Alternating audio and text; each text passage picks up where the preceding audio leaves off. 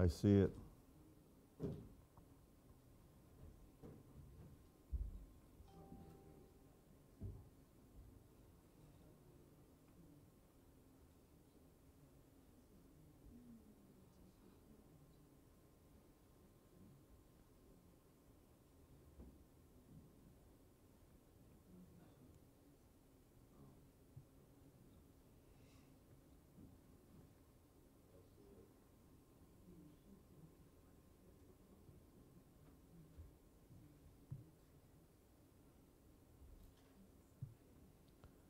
Okay, well, we're going to start with Amazing Grace today, okay?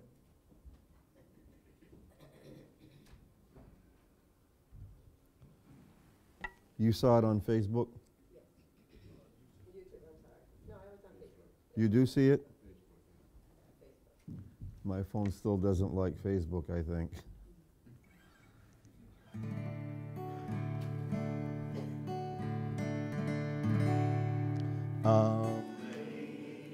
Amazing grace, how sweet the sound that saved a wretch like me. I was lost, but now I come. Was blind, but now I see.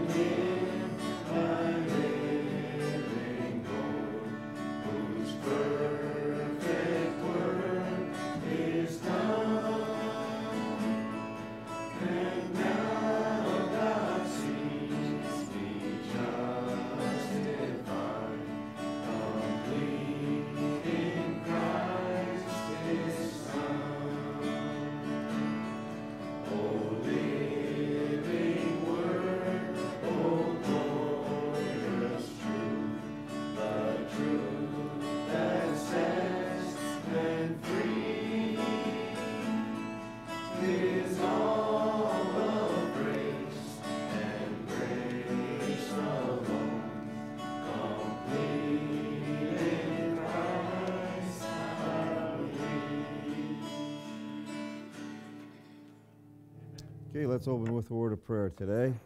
Our gracious God and our Father, we are so thankful for your grace, your amazing grace that sent your Son into this world to pay a penalty that he did not owe. He allowed himself to be nailed to a cross where he bled, died, was buried. He rose again the third day according to the Scriptures, and today by simple faith in the finished work of that cross, we have redemption, even the forgiveness of sins according to the riches of thy grace. We're so thankful that today, Lord, we stand in the grace of God, that it's not our works, but entirely of thee. I thank you for those that have gathered here today. I thank you for those that are joining us by way of internet. I pray this will be a time of blessing, a time of edification, time of education in the Word of God. Pray for my wife, Lord, this morning, who did not have a great night last night. Pray for your grace, pray for your mercy upon her in the name of our Lord and our Savior, Jesus Christ. Amen. Let's say hello this morning.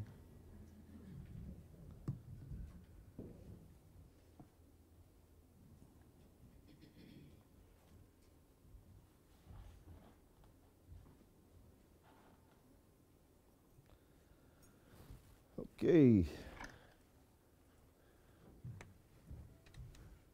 We got John and Cindy Lindquist from Alaska. You think it's cold here? Richard and Deb from Whitehead, Idaho. This is Deb from Idaho, by the way, right there. And Ron and Pam Krugman, Loveland, Colorado. Scott and Debbie from Longmont, Colorado. Good morning. Bud and Rhonda from Gillette, Wyoming. The Beldings from Wyoming. The LeBrakes from Tyndale, South Dakota. Diane from Hunau, Ogden, Utah. The Ellsburns from Ohio. The Rightly Dividing Guys from Illinois. Vernell and Donna from Sun City, Arizona. And the Rodellas from Reducio, New Mexico. The Rhett Webbers from Rockwell, Texas. Teresa Gibson and daughters and son there, the grandson there. And Francis, Rivers Francis from Texas. The Herring family, but now we got Josh and Elizabeth right here from Round Rock, Texas. Good morning. Lily from Orlando. The Crespos from Fort Walton Beach, Florida. Larry and Janice from Alabama. Larry and Mary Tidwell from Birmingham, Alabama. Regina Bradford and the Keats here from Arkansas.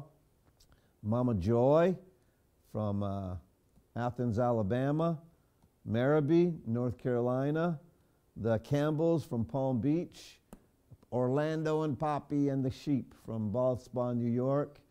Jamie and her sister Sandy from Ohio. Good morning. Margaret from St. Paul, Minnesota. The Edwards from Lancaster, Ohio. The Weavers from Wimber, Pennsylvania. The Gaffneys from Pennsylvania. Lynn Berkebile and her mother from Johnstown, Pennsylvania. From New York, Jean Rossi. Johnny and Christine Angel, Crossville, Tennessee. The Dolzar from New Jersey. Joe and Sherry Mason. He's a dentist, by the way, from Charlotte, North Carolina. And then our very own Christy, Donna Gilmain, Portland, Maine. I was going to say Portland, Maine, Florida. I don't think they have anything in common right now. But from Portland, Maine. Maureen from Bethel, Connecticut. Rita, not here today. Okay. Good morning, Rita. James and James. Rosario DePerry, Woodbridge, New Jersey. Good morning. Frank Verderosa and our mother, Jeanette Verderosa. Good morning, folks. Fred and Nancy Housiel and Josh. Good morning. Lori and Ken James, Smith Grove, Kentucky. Brent and Doris Brady from Virginia, who are now in Honduras. The South American group, right here.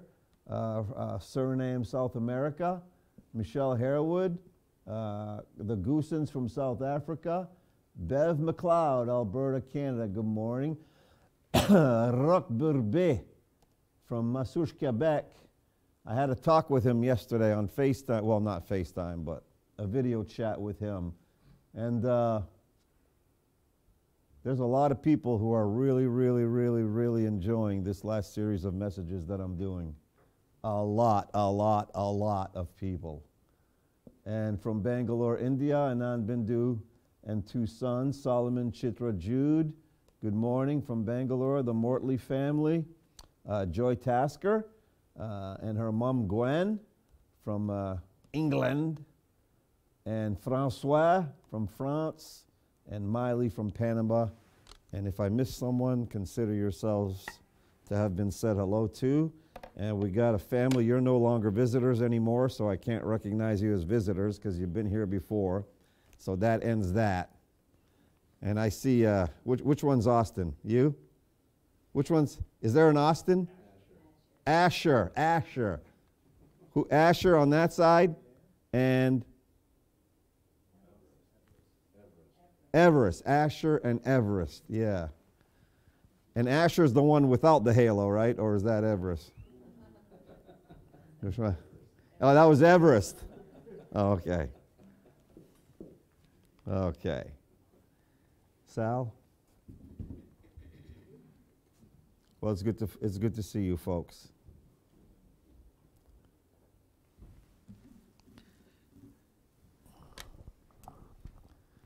Okay, good morning, everyone.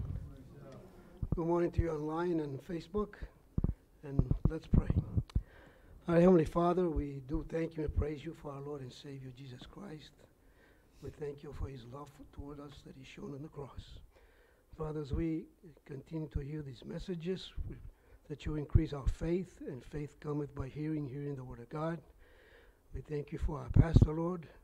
Bless him, lead, God, and direct him. Father, as we collect the collection, we pray that you bless the gift and the giver. And in Jesus' name we pray and give you thanks. Amen. Amen.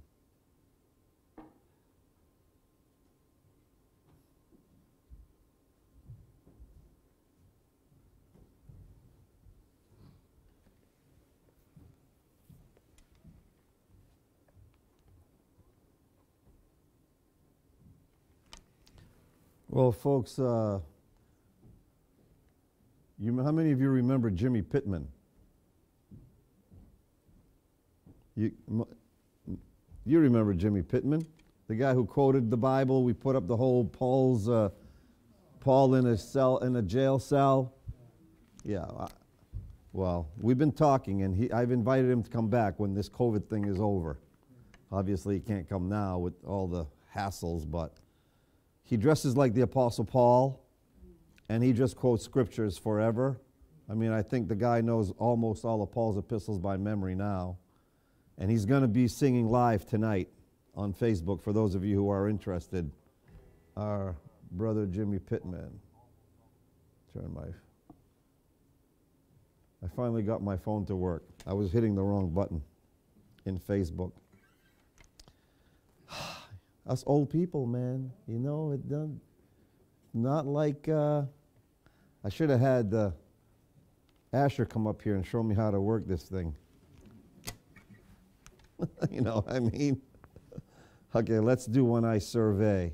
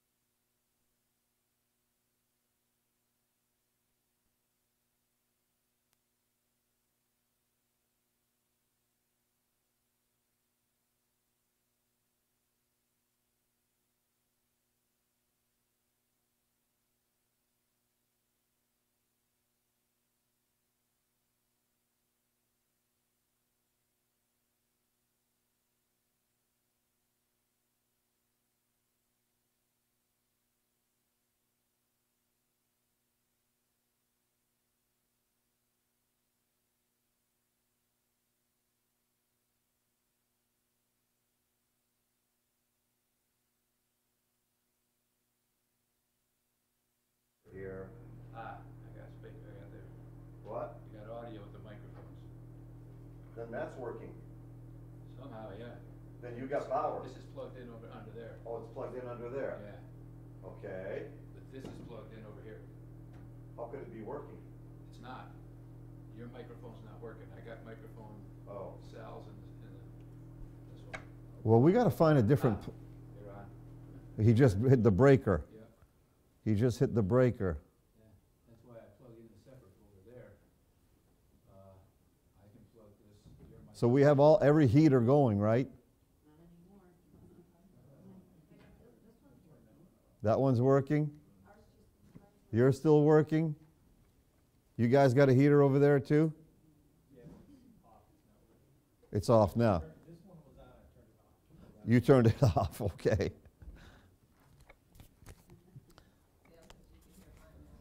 Sound just came back, okay. Sound just came back. You got all plugged in, your laptop, everything's, you're kidding. The only thing that went was my mic. Wow.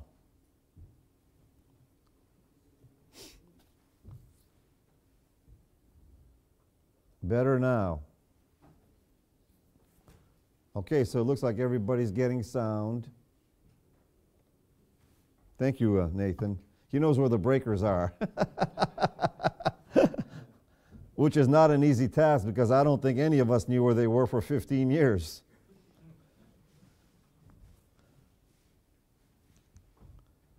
Wow.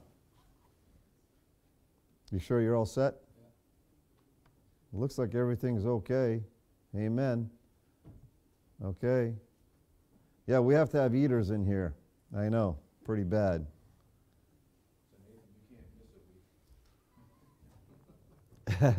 No, I know where they are now too. I was on my way there last week and he was there too because he had spotted them. That was interesting. So I think everything's going okay. Houston, lift off, right? All right.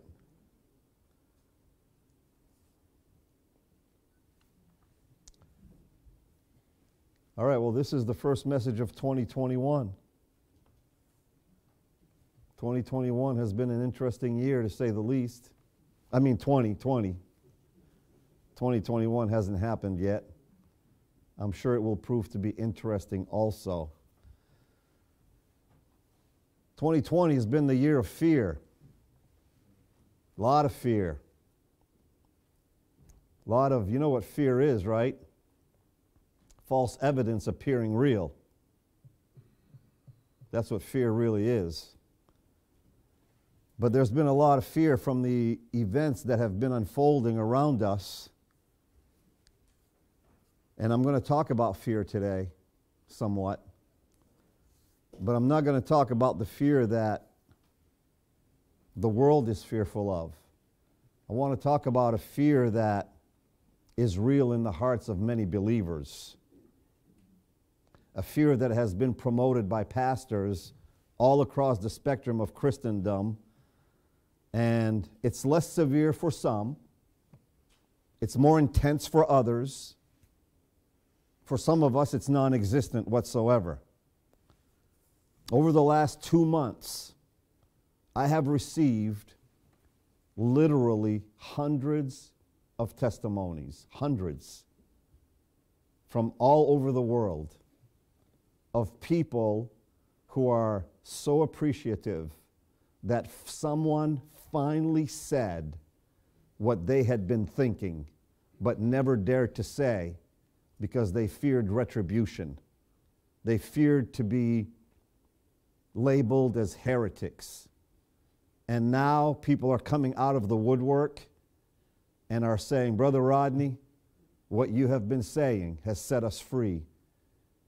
And I'm going to share today, again, some of the truths that are so real for me now in my understanding of the Word of God. But a lot of people who sat under what can only be labeled now as fear. It's a fear preaching, although some now are minimizing. They're minimizing what they've been saying. and they're turning it into something different than what the Bible teaches it is. But some people felt, all I have is Christ. That's all I have. And they didn't feel it was enough based on, because we all came out of churches where there were things that were placed on us outside of faith in Christ. There's requirements placed on people. And people had been convinced that they had to render God service that somehow would be calculated and converted into a heavenly currency of gold, silver, precious stones, or God forbid, wood, hay, stubble. And the very thought of having been saved by grace through faith, and now realizing that after their salvation, their work for the Lord, their service for the Lord would now be tried by fire. And it did not line up with what they knew in their heart that they have in Christ. I mean, after all, am I not complete in Christ? Did not Jesus Christ do everything? Did he not pay for everything? And there's nothing that I can render unto him to pay him back for that? What can I do for someone who has done everything for me? For someone who gave his all for me? What could I do in comparison with that?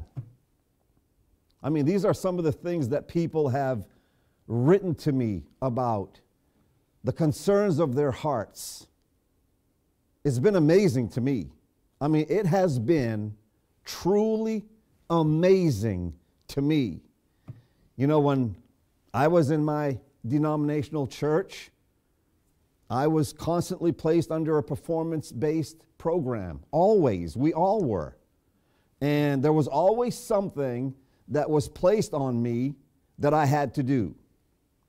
And I never felt in my heart that I could measure up to that kind of a standard.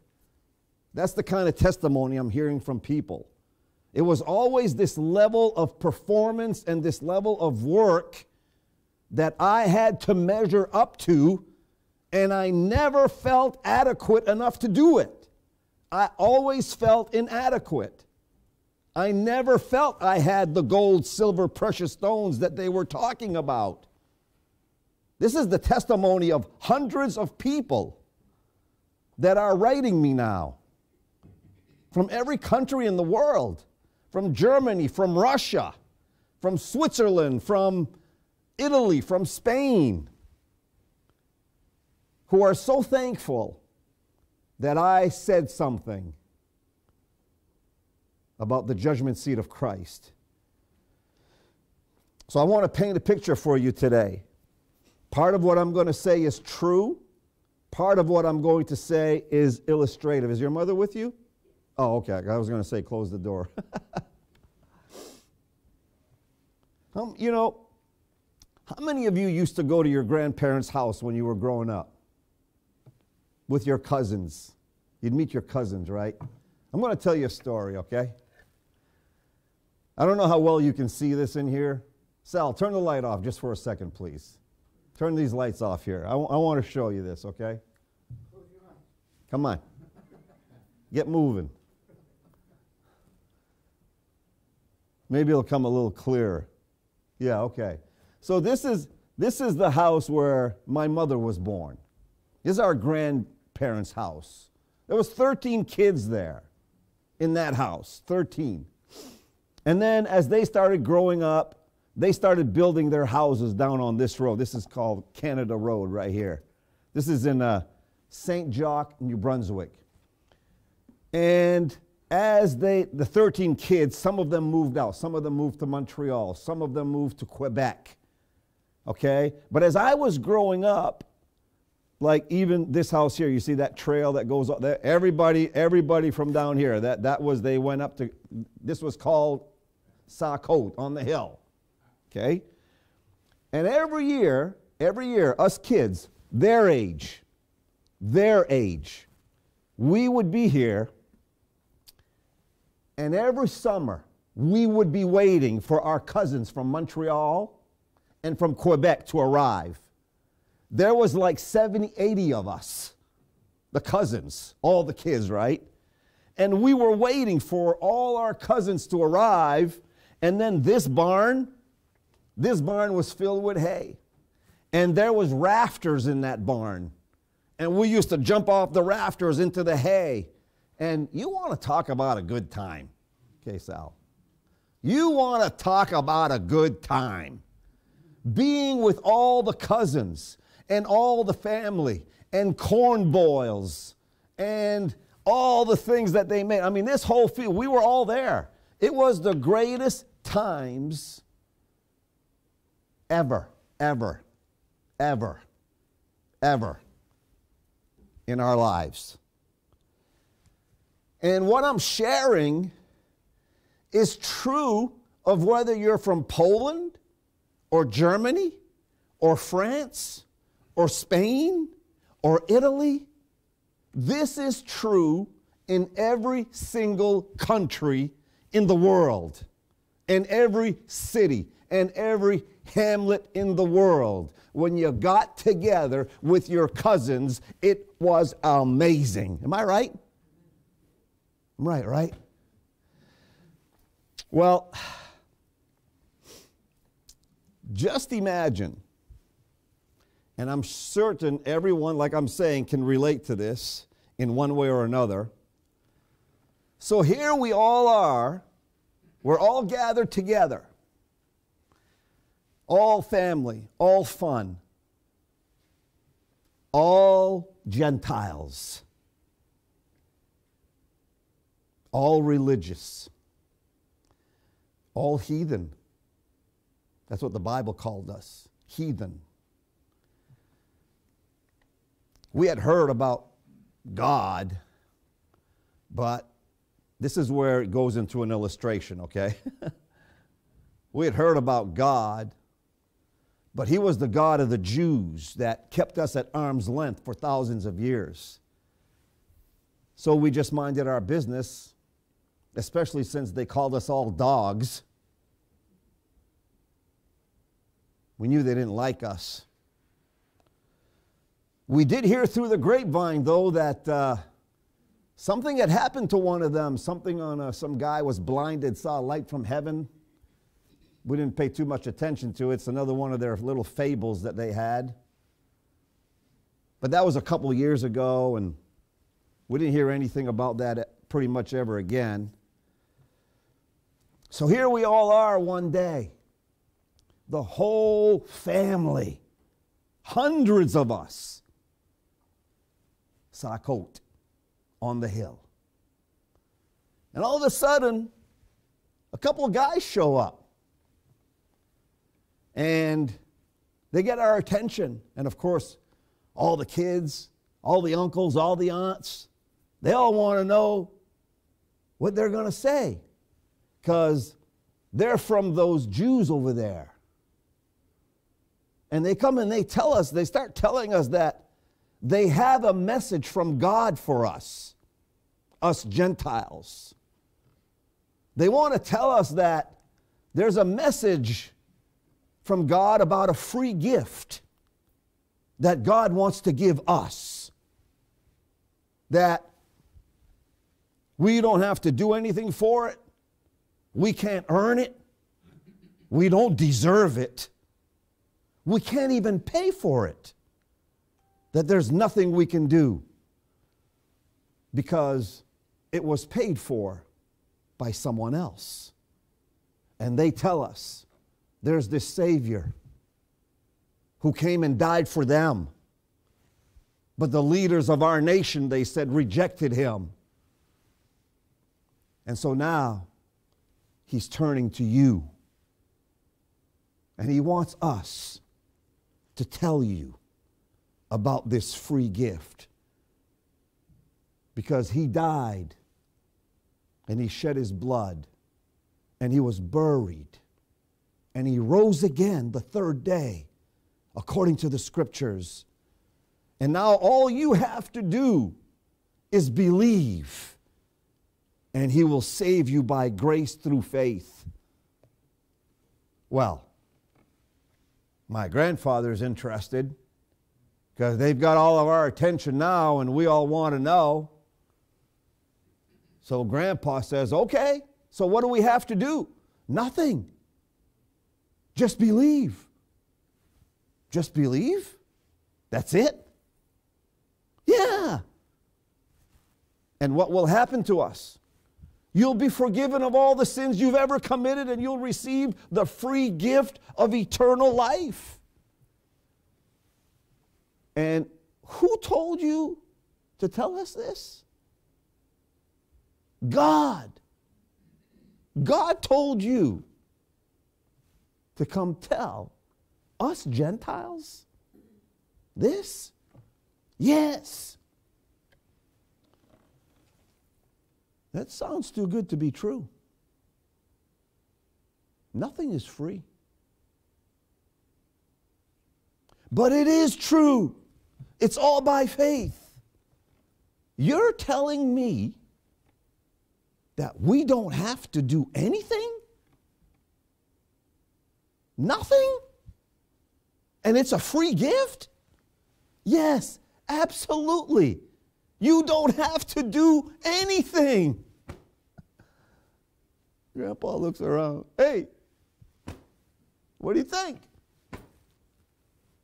We think it's a good deal, Grandpa. We think it's a good deal. Everybody? Everybody, okay? Okay, we'll take it. And then all of a sudden, everyone is happy. Everyone is rejoicing. Their sins are forgiven. Grandpa says, hey, Mama, I think I feel less burden on my shoulder. You? Yeah, I feel good. And everybody's dancing and singing. We're saved. We have eternal life. And we didn't have to do anything for it, Grandpa. And just as the two Jews are getting to walk away, they hold up their Columbo finger and they say, just one more small thing. Just one more small thing. Your service to the Lord, it will be judged. So what you'll want to do is you'll want to accumulate some gold, silver, precious stones that can be converted into the heavenly currency of heaven. So when you can get there, you can get some real good rewards. What did you say?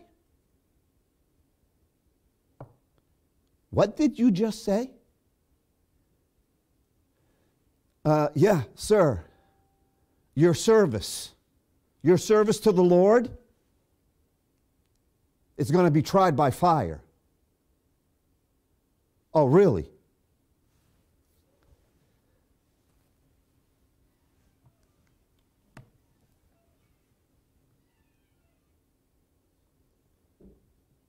Your service is going to be tried by fire? Really? Why, you lying, dirty little scoundrel. I knew it was too good to be true. I knew there was a catch. Now you take your scrawny little behind and you hightail it off my property right now. Do you hear me?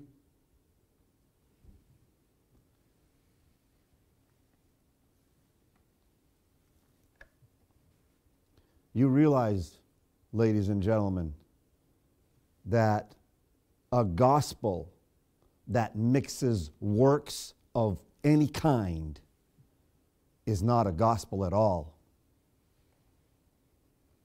You know that that is no longer good news in any way, shape, or form. So here's what you need to do. Here's what you need to do.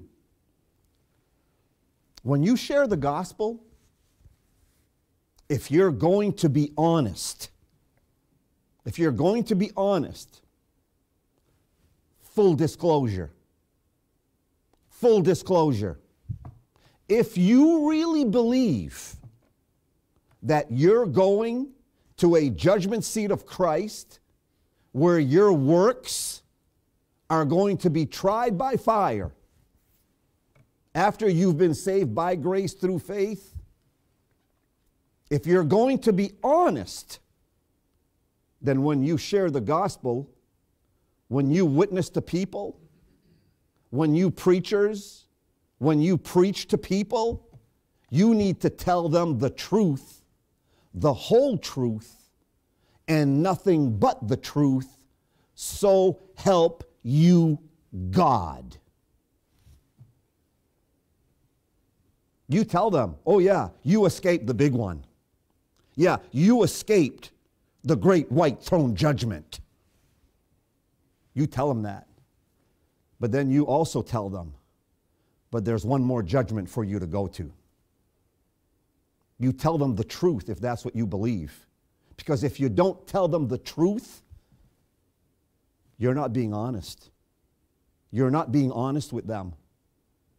People come into this thing called Christianity by grace, through faith, promised there's nothing you have to do.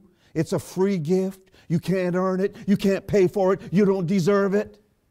And then a year later, 2 years later, they hear somebody talk about the judgment seat of Christ. They go, what? Why didn't you tell me that in the beginning? Maybe I wouldn't have accepted your free gift if I knew that my works and my service were going to be tried by fire. Many people feel they've been lied to by preachers in Christendom.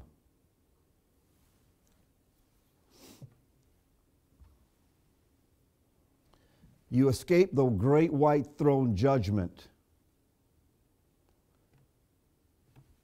But there's still one more to go. And guess who's not happy? My family's not happy with that.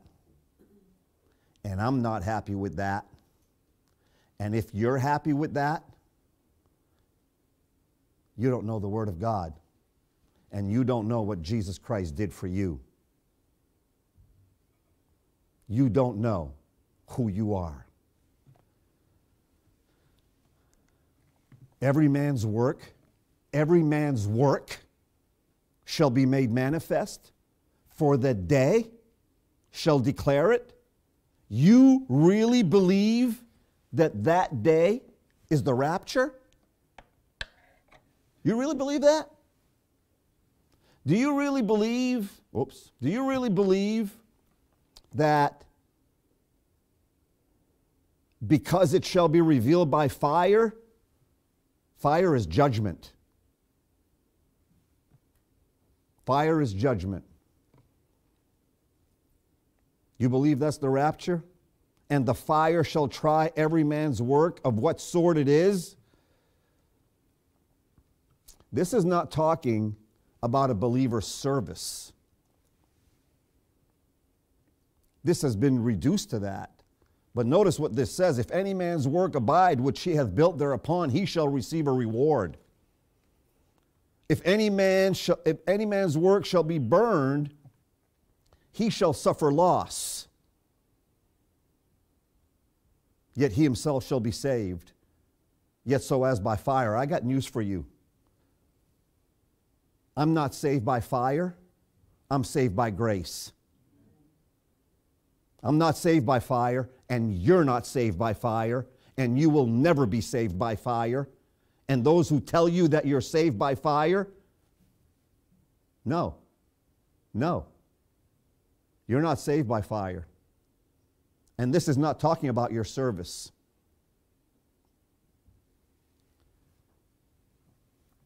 Know ye not that ye are the temple of God, I got news for you. You are not the temple of God. You are the body of Christ. And if you confuse the two, again, you don't know who you are.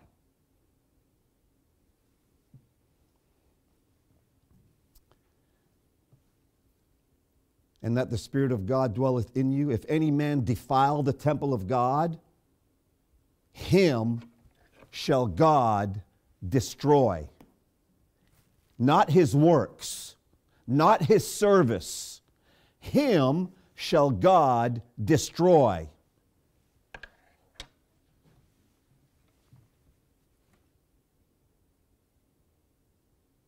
You should be glad you're not the temple of God, that you are the body of Christ. They're not interchangeable. They're not interchangeable. Unless you spiritualize this, like many people are doing now, they want to spiritualize the Bible. Is that what you want to do? Spiritualize the Word of God? Is that what you want to do? Never going to happen in this pulpit. I promise you that. It's never going to happen in this pulpit. We spiritualize when it says like as or like unto. That's when you spiritualize, when you're told to spiritualize. Not when something is written literally. Some of you came here because you wanted the King James Bible. Here's the King James Bible. This has been watered down by so many preachers that it's a shame. It's a shame what has been done to this. If you're going to preach this, preach it the way it is. You tell people that you've talked about grace, and you tell them, if you destroy this temple, God will destroy you. You tell them the truth. You don't lie to them and turn this into something that it's not. Your service for the Lord. There's not even a verse in Paul's epistles that talks about your service to the Lord. Not one. But members of the body of Christ have found it. Grace preachers have found it. But it's not there. And it's imposed into the Word of God. I've had people telling me now that, the judgment seat of Christ is a place of comfort and a place of joy. No, it's not. It is not a place of comfort, and it is not a place of joy. Yeah, peace and joy. Yeah, really? Just this past Friday night, a man told me literally what I'm going to tell you right now. Matter of fact, I'll even tell you who it is. His name is Jeff. He's the admin on our YouTube channel. And don't mess with him because he's 6'2". And he's a big dude. And he has my permission and my authority to get rid of all you troublemakers. Like instantaneously with no questions asked, because I'm sick and tired of a lot of things that are going on. But he told me this on Friday. He said, the church I used to go to, my pastor used to always read this, Matthew 7:21-23. Not everyone that saith unto me, Lord, Lord, shall enter into the kingdom of heaven, but he that doeth the will of my Father which is in heaven. Many will say to me in that day, Lord, Lord, have we not prophesied in thy name? And in thy name have cast out devils? And in thy name done many wonderful works? And then will I profess unto them, I never knew you. Depart from me, ye that work iniquity. He said to me, look at all the things in verse 22 that these people have done. I mean, talk about service to the Lord, prophesying, casting out devils, many wonderful works. And if they did all of that, and the Lord said to them, depart from me, ye that work iniquity, I never knew you, what in the world is he going to say to me? I can't match what these people have done. What is he going to say to me? He told me that Friday. He's watching right now. And that man is thrilled to know, and he's glad that he has finally learned that his relationship with Jesus Christ is not based on fear, but on hope, love, grace, and forgiveness. And it's not based on works of any kind, not to get the salvation, not to keep the salvation, and not to be rewarded for anything you've done in your salvation. This is a grace relationship.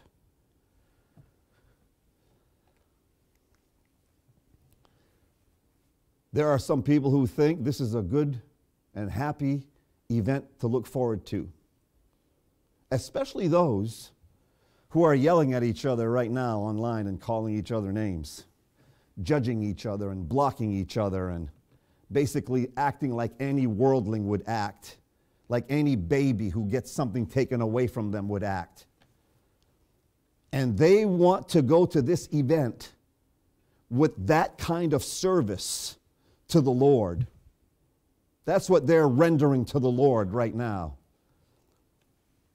People have been saying, oh yeah, that they're going to the judgment seat of Christ. I said, you're not going to the judgment seat of Christ. And many people are now acting like they don't really believe what they say about the judgment seat of Christ, because they can't possibly believe that and be acting the way they're acting. It's not possible. Can't believe you're going to a judgment seat of Christ acting like you are. I don't think it's possible. I hear things I disagree from people all the time. I don't prance around the internet judging them and wanting to and calling them names, and I don't do that. You see, I'm in grace, and you know what I believe? I believe to let every man be fully persuaded in his own mind. I will let you do that. That's grace. Don't tell me you know grace. Don't tell me you understand grace if you can't let someone see what they see in the Word of God and give them the grace to just see it that way. Don't tell me you know grace. I've never seen so much hypocrisy in my life as I've seen in the grace movement in the past 2 months, ever in my life. Not in any denominational church did I ever see or witness hypocrisy like I've seen it now, and hatred. Hatred. I've never seen hatred like I have seen it now from people who claim to be grace believers. You're nothing but a bunch of hypocrites. And I'm not afraid to tell you. And I mean, you want to know the truth personally? If you think you're going to the judgment seat of Christ, you're free to believe that. I don't care if that's what you believe. You're entitled to that. But guess what? I don't see that a member of the body of Christ is going to a judgment seat of Christ. And I'm going to show you more of it today, but I don't see it. So you're just going to have to get over it. Or you can go listen to someone else. I mean, that's up to you, you know. Because I'm not going to change my mind on that today. Tomorrow's not looking good either. Because I know what I believe about the Word of God.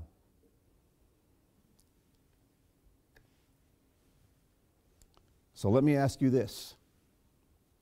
Can you prove beyond a shadow of a doubt that the day in this verse is the rapture? Can you prove that?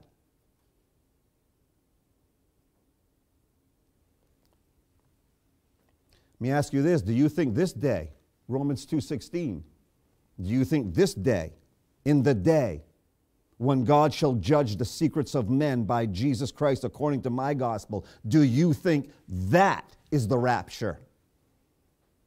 Because that day belongs in the same context as 1 Corinthians chapter 3. Did you know that the entirety of Romans chapter 2 is about the judgment of God? Literally, the judgment of God. It begins this way, Romans 2:1. Therefore thou art inexcusable, O man, whosoever thou art that judgest. For wherein thou judgest another, thou condemnest thyself. For thou that judgest doest the same things. But we are sure that the judgment of God is according to truth, not like your judgment, not like the judgment of man. The judgment of God is according to truth against them which commit such things.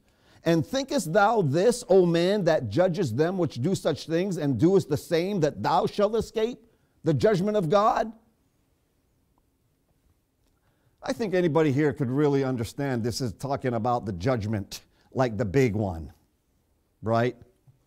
As we continue down this chapter, Paul follows the same line of reasoning. Look at verse 12. For as many as have sinned without law shall perish also without law.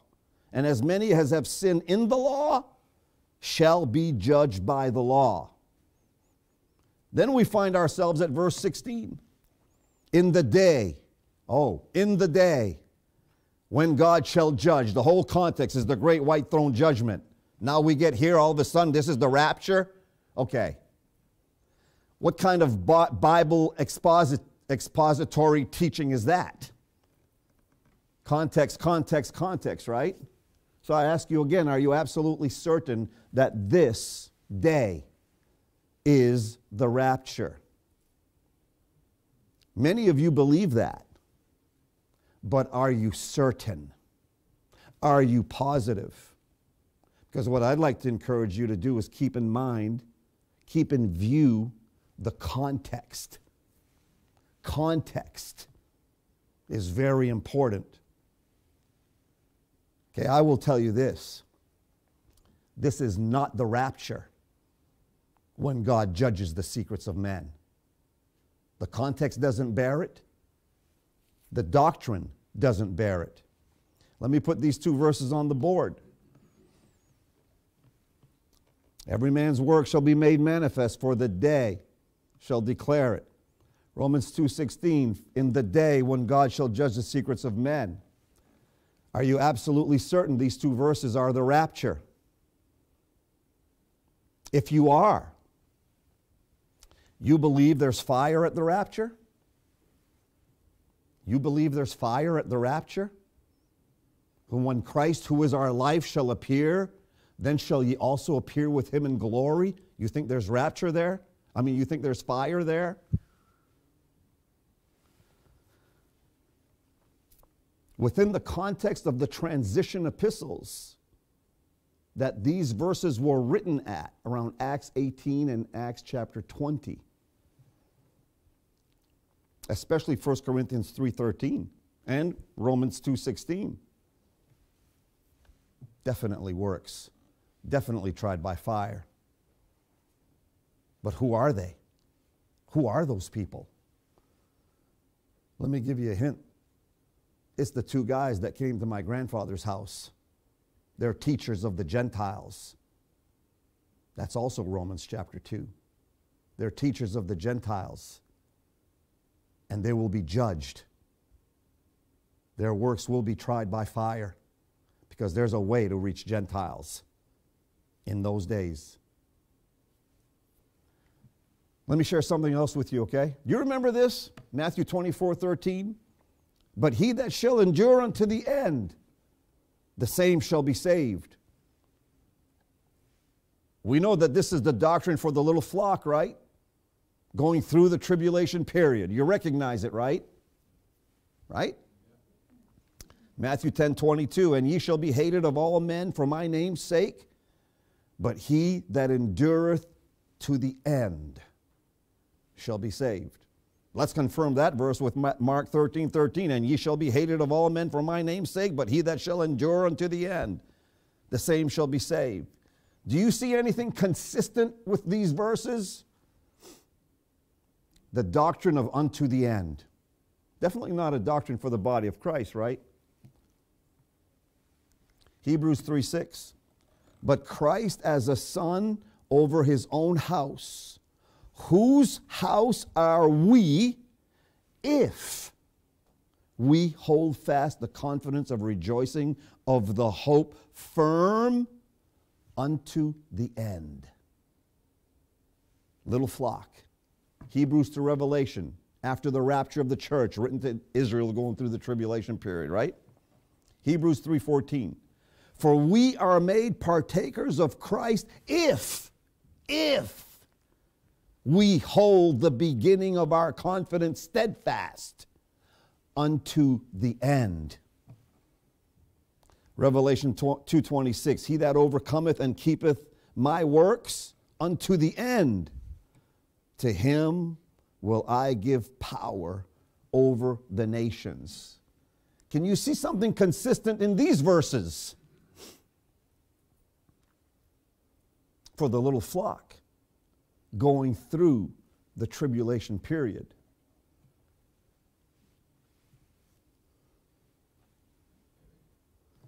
They have to endure to the end. And by the way, verse 26, power over the nations, as in positions of authority and ruling. Why do they get these positions of authority and ruling? Because they overcame. Because they suffered. Because they endured unto the end of the tribulation period. They overcame. They earned their positions, just like we've been looking all along in the last 10 messages. It's obvious that there are people, the little flock, who have to endure to the end. Is that obvious to everyone? Yes? No?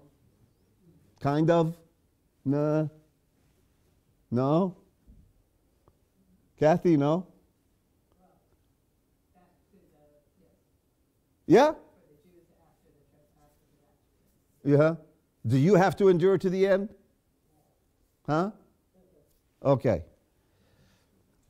Based on the fact that you are sealed unto the day of redemption, the apostle to the Gentiles never told a member of the body of Christ that you have to endure unto the end. Told you just the opposite. Romans 8:38, for I am persuaded that neither death nor life nor angels nor principalities nor powers nor things present nor things to come nor height nor depth nor any other creature shall be able to separate us from the love of God which is in Christ Jesus. Nothing can ever separate you. You don't have to endure. You'll be discouraged at times in your life. You'll go through times when you won't feel you're saved. You'll go through times when the heavens are brass. You'll experience all those things that cause you to be discouraged, but you're going to be saved. Why? You're sealed. You're in Christ. You're in Christ. That's because our salvation is not based on works, but it's based on what Jesus Christ has done for us. Isn't that a blessing to know? Isn't that comforting to know that you were not saved by works, and that it's not works or your service that enables you to continue and finish the course of your journey? What a difference between their program of fear and our program of grace and peace. Amen? Now let's look at these two verses again. Every man's work shall be made manifest, for the day shall declare it, because it shall be revealed by fire. And the fire shall try every man's work of what sort it is. In the day when God shall judge the secrets of men by Jesus Christ according to my gospel. I asked if people are certain that these verses have to do with the rapture. Let me show you a verse that comes right before this, not long before 1 Corinthians chapter 3. In 1 Corinthians chapter 1, verse 8, notice the apostle said to these people he's writing to, the church of God which he persecuted, who shall confirm you unto the end, that ye may be blameless in the day of our Lord Jesus Christ.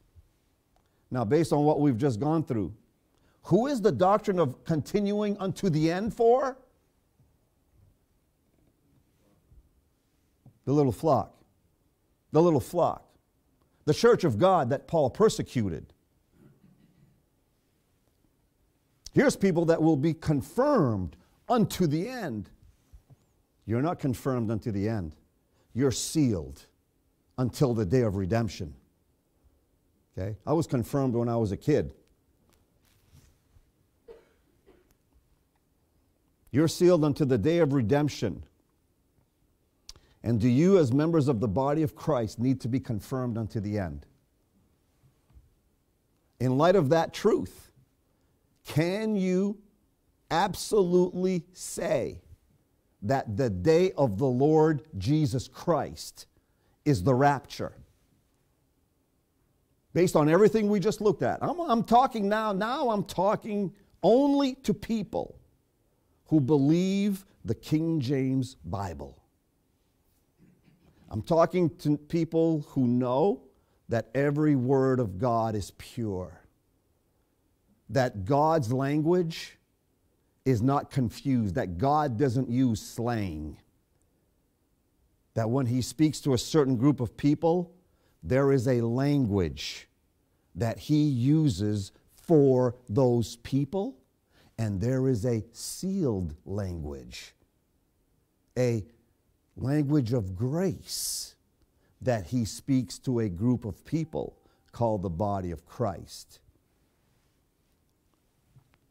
There is a day that's associated with those who have to endure unto the end.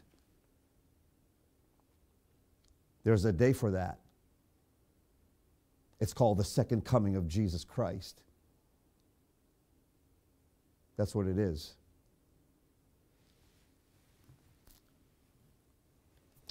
I do believe that everyone understands that the second coming of Jesus Christ is called the revelation of Jesus Christ, right? That's what the book of the Revelation is all about. It's about Jesus Christ returning at the end of that time period, right?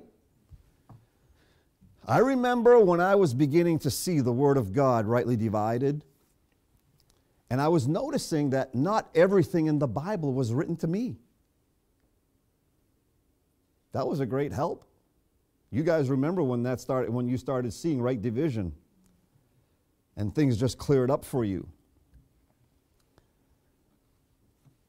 And as I was reading, I was the adult Sunday school teacher at the church on the hill. And I read this verse one night, 1 Peter 1:13. Wherefore gird up the loins of your mind, be sober, and hope to the end for the grace that is to be brought unto you at the revelation of Jesus Christ. And I'll always remember the night that I was reading this verse and my glasses almost fell off my face and my jaw dropped and I said, oh my, Peter's talking to people who are alive at the second coming of Jesus Christ. I've been gone for 7 years. Peter's not talking to me. Poof. I'll never forget that day when that happened in that verse.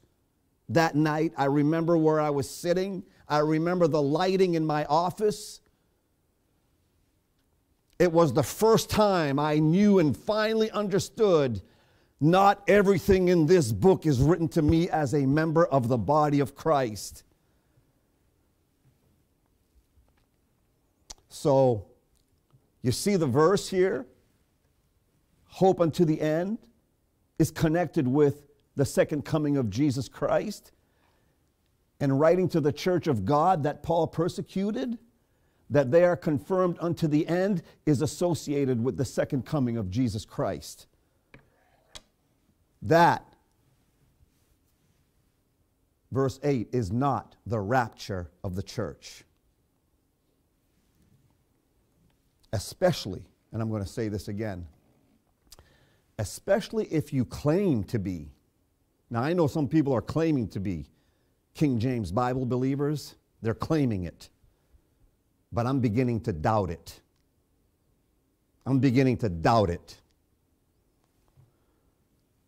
God had a language that he spoke to Israel, and it was about works, and it was about judgment. And he spoke that very clearly to them from Genesis all the way to even in these transition epistles as we're coming into the age of grace. This is why it's necessary to even rightly divide Paul's epistles. Let me share with you another doctrine that we find here. We know that the Hebrew epistles, Saul of Tarsus was saved after the fall of Israel, Acts chapter 7. God gave him Romans to Philemon.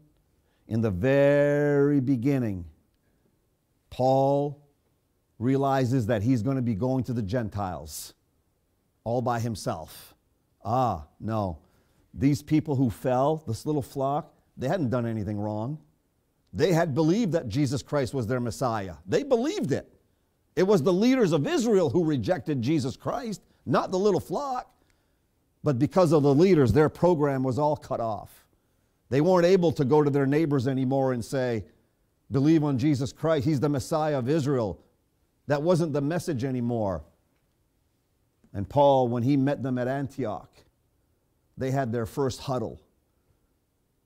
Those Gentiles over there, we're going to go tell them God has a gift for them.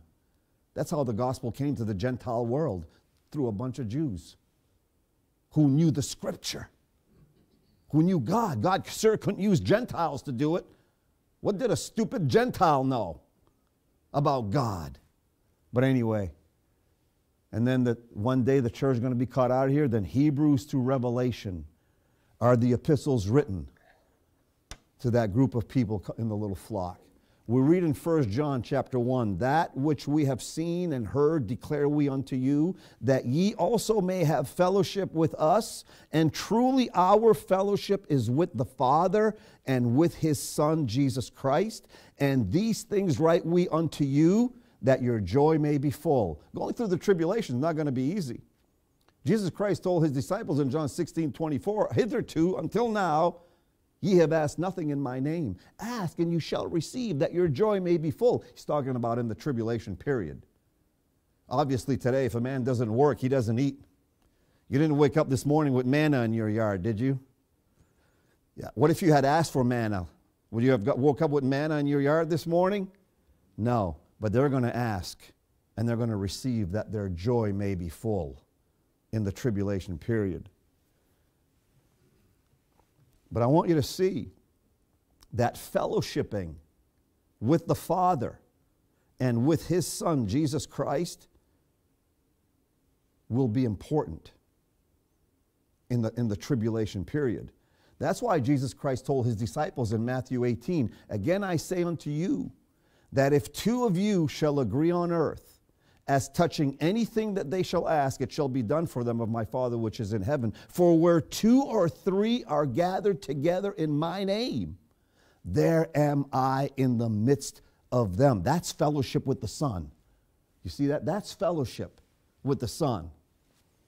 So he continues in 1 John. Notice verse 5. This then is the message which we have heard of him, and declare unto you, that God is light, and in him is no darkness at all. If we say that we have fellowship with him and walk in darkness, we lie and do not the truth. So what this means is fellowship with the Father and with the Son is conditional. It's based on not walking in darkness. It's based on walking in the truth. But if they walk in darkness, they lie. Notice verse 7. But if we walk in the light as he is in the light. There's the requirement. You're in Christ, okay? That's not a requirement on you. You're not always going to be truthful. You haven't always told the truth in your life. Even as a saved person, you haven't always told the truth. So, but your relationship with God is not based on an if. There is no condition. You are forgiven. You have the righteousness of Jesus Christ imputed to your account. But if we walk in the light as he is in the light, we have fellowship one with another. If. If is a big word. If. 2 letters that change Israel's program to our unconditional relationship in the body of Christ. If, one little word. If ye walk, if we walk, he said to these people going through the tribulation period. And the blood of Jesus Christ, his Son, cleanses us from all sin. Does the blood of Jesus Christ cleanse you from all sin, or have you been cleansed of all sin? You have been cleansed of all sin. There is a fountain filled with blood drawn from Emmanuel's veins. Sinners plunge beneath that flood, lose all their guilty stain. There is a fountain of blood that continually flows over you like Niagara Falls. You are forgiven in Christ. That's what it means to be in Christ. It means you are forgiven. You'll never be perfect. I always talk about halos. You'll never be perfect. You'll never have a halo. But these people, they have a conditional fellowship with Jesus Christ. It's not the same as forgiveness that's provided for the body of Christ. Now, can you see that the little flock fellowship with Jesus Christ, where 2 or 3 are gathered together in his name, there am I in the midst, if you walk in the light. Can you see that? That's little flock doctrine. Can you see that? Here's the thing. If you believe this, if you believe what we just said, which is the scripture, I can tell you I wholeheartedly believe it with all my heart. I know the difference between the little flock and the body of Christ. I know the difference between the language that belongs to the little flock, and I know the language that belongs to the body of Christ. You can only be a helper of somebody's joy if you understand those distinctions. That's the only way you can be a helper of somebody's joy today. If you don't understand those distinctions, you can't be a helper of somebody's joy. You're going to be a preacher of fear. But if you believe this, you're not going to have any trouble understanding that in the transition period, when God used the little flock to help Paul reach to the Gentile world, when Paul says, who shall confirm you unto the end, that ye may be blameless in the day of our Lord Jesus Christ. Now, I don't know if you understand this or not, but because the righteousness of Jesus Christ has been imputed to your account, you are blameless. You are blameless. That's what enables you to go to heaven. That's what enables you to go to heaven, because you are blameless, because as a Gentile, you really did receive a free gift. I mean, you really, really did receive it. Had you not received it, if it was a partial gift that demanded some of your service to also be judged one day, you might not be too blameless. But here's people that they might be blameless. Okay? Remember him who had no sin, that we might be made the righteousness of Christ in him? No, we're the righteousness of Christ in God, not people who are being confirmed to the end that we may be blameless. That we may be, you might be blameless in the day, the second coming of Jesus Christ. Notice the next verse. To the church of God that Paul persecuted. God is faithful, by whom ye were called unto the fellowship of his Son, Jesus Christ. Did we not just demonstrate what fellowship is for these people? It's conditional. It's written to people who will be confirmed to the end in the day of our Lord Jesus Christ. I will say this emphatically.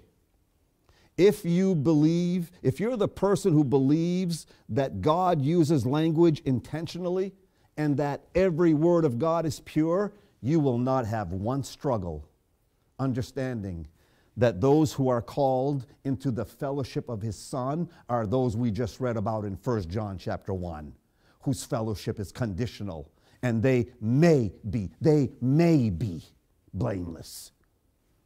If you believe your King James Bible, you won't have a problem with that at all. But I don't think everybody believes their King James Bible. I'm becoming more and more convinced of that as the days go on. Those of you who understand this, what I just showed you, what fellowship is, Paul never says to a member of the body of Christ, you've been called unto his fellowship. You are his body. You are in him. Those of you who understand this will say, wow, that both theirs and ours, wow, that really makes sense. Both theirs and ours. I'm going to close with this today. For if by one man's offense death reigned, by one. We don't have to guess who that is, right? That's Adam. Death came by Adam. Sin came by Adam, and what happened? Death reigned. Death was king over all of Adam's children, and it still is. Death reigned. Much more, they which receive abundance of grace and the gift of righteousness shall reign in life by one, Jesus Christ. What reigns in life? What reigns in this life today? Abundance of grace and righteousness. That's the imputed righteousness of Jesus Christ. Those two things, grace and his righteousness, the imputed righteousness of Jesus Christ, those two things reign supreme in our lives, in those of us who are in Christ. That's what's king over all our lives right now. Verse 18, therefore, as by the offense of one, judgment came upon all men to condemnation. The judgment is death. Death is the condemnation of the reign of sin and death in this world. But notice the contrast for those of us who are in Christ. Even so, by the righteousness of one, the free gift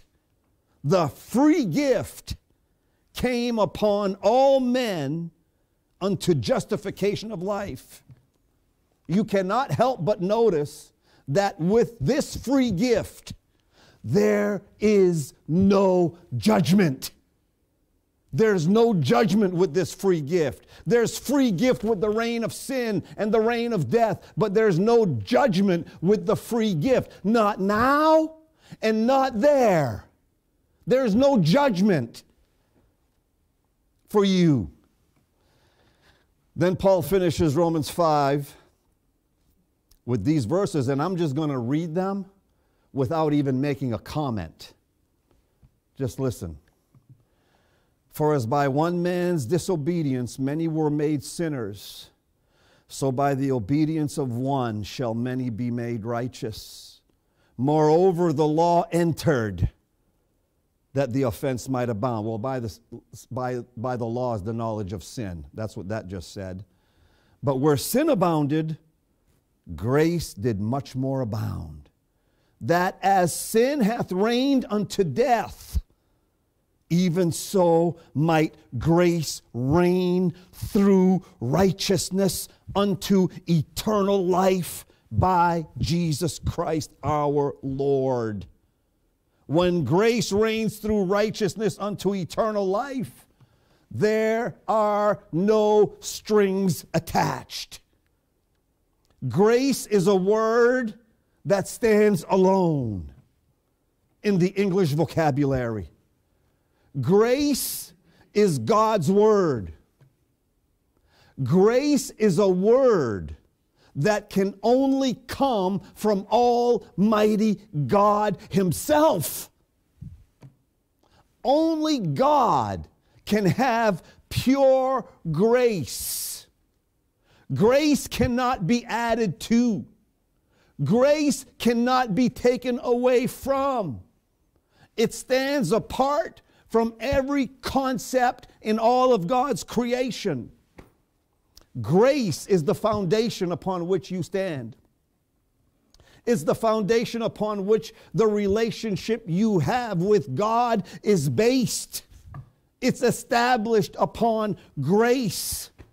To add something to grace is to blemish it and to disgrace it and remove its pure luster and beauty and glory.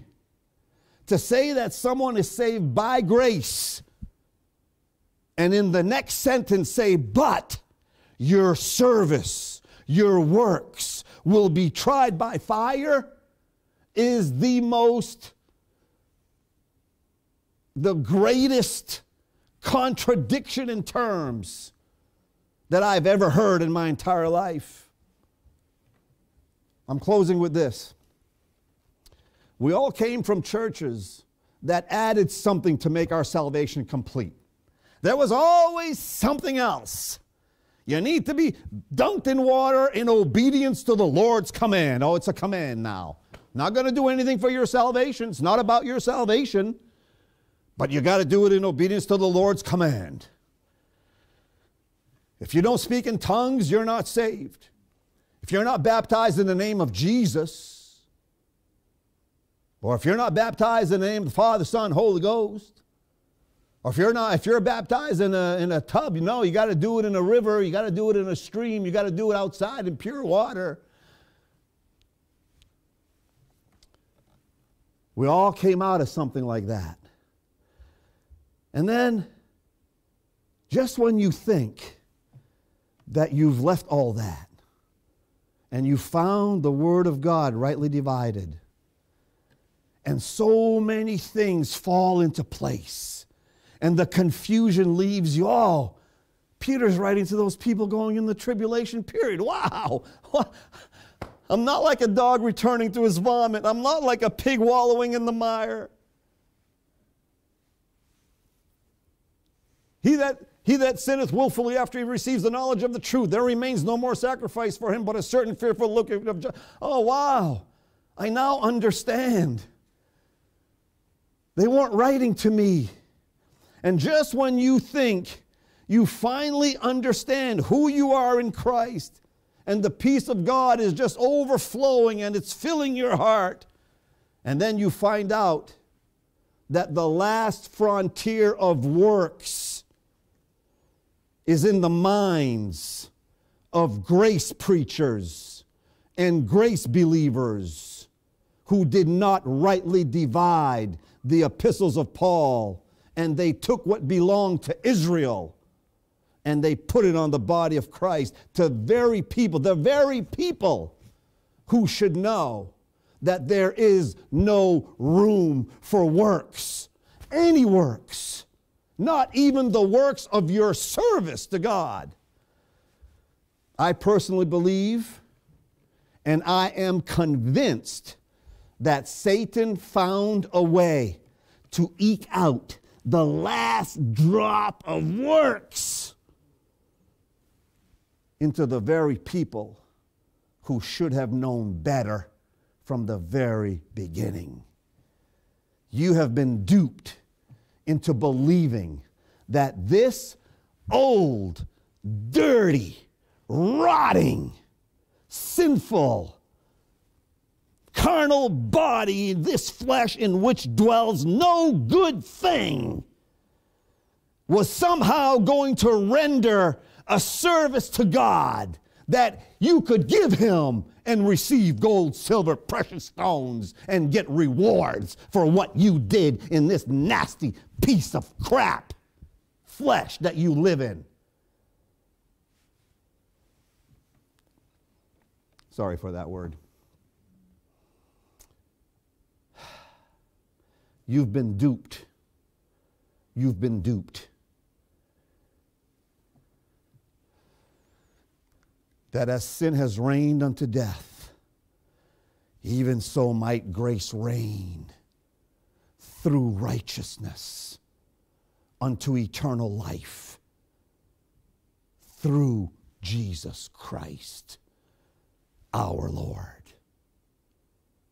That's who you are in Christ, not some little flocker who's got works that are following him to the judgment seat of Christ at the end of the tribulation period, as is so clearly shown in the Word of God, so clearly shown in the Word of God that that's who it's for. Here's what I know for sure. In hope of eternal life, which God, that cannot lie, promised before the world began. That's what I know I have. That's what I know every single person who has believed the gospel of their salvation, I know that's what you have. Those of you who want to live, who want to lie to yourself and say, well, the judgment seat of Christ is just a nice place to go. It's not bad. No, we're just going there to, yeah. You're lying because the Bible teaches it completely different than that. It is not a happy place. And I'm thankful that I'm not going. And I'm thankful that there are a lot of people now who understand also that they're not going. And I'm going to pray for those of you who think you are, because you are misguided. You are the misguided children of the dispensation of grace. And I will pray for you. But I promise you, that doctrine will never be spoken of in this pulpit, ever, ever, ever, ever. Because it's not yours. You can buy it if you want, but you bought a lie. Let's pray. Lord, I thank you for your word. I'm so thankful that your language is not as confused as many of us in this so-called grace movement.